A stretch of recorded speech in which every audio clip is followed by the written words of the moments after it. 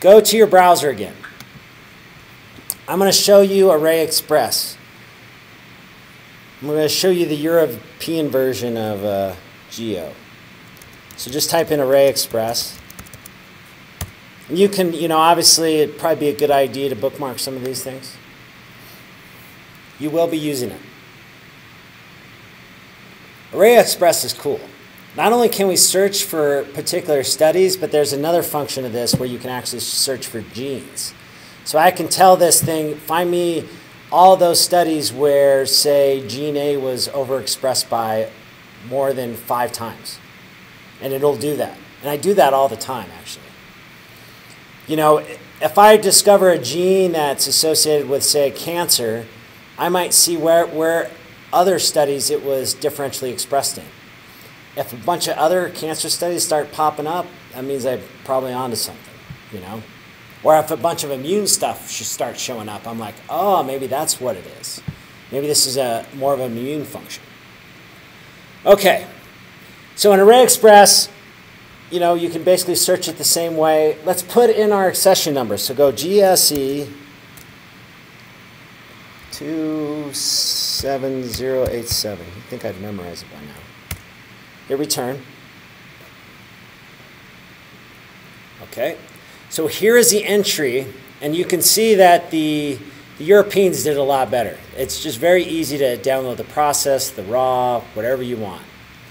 Let's open up that entry. So under accession number, you'll see the GEOD 27087. Click on that. And you'll notice it gives pretty much the same information as Geo does. Here is the big difference right here, this stuff. It's much easier to download all of this information associated with this study than it is in Geo. In Geo, you click on a link, and then you go to a compressed file, and then you got to get into that file, and then you download it, and then everything's compressed, and then you got to uncompress it when you get it. It sucks. So we're going to use this one to download our sample data. So again, you can download anything you want. I'm just going to show you what's available to you here. We got investigation description. You can just text basically describing the experiment. This is the one we're going to want, is sample and data relationships. So this is going to be the key that connects all those identifiers to all those variables in this study. You can also do the raw data. So this would be the cell files, process data. This is the design. And then if you're using R, does anybody here use R? No? A little bit? Yeah? Okay. Yeah, I don't either. So, so I never click on that one. All right, let's click on sample and data relationships. Is your other stuff still downloading? The annotation file, is it done? It's done? Okay, good. So if it's done, you can just click OK or whatever. And then save your file for sure. Okay. So here what we're going to do is we're going to download this sample and data relationships.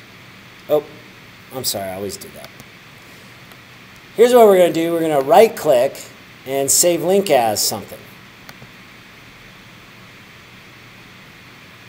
Okay, I am going to save this to my desktop, and I think I've already downloaded this, so I'm going to make this like a 2.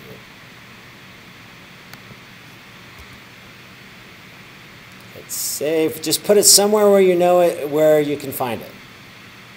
Probably in that folder that you created that you're storing all this data.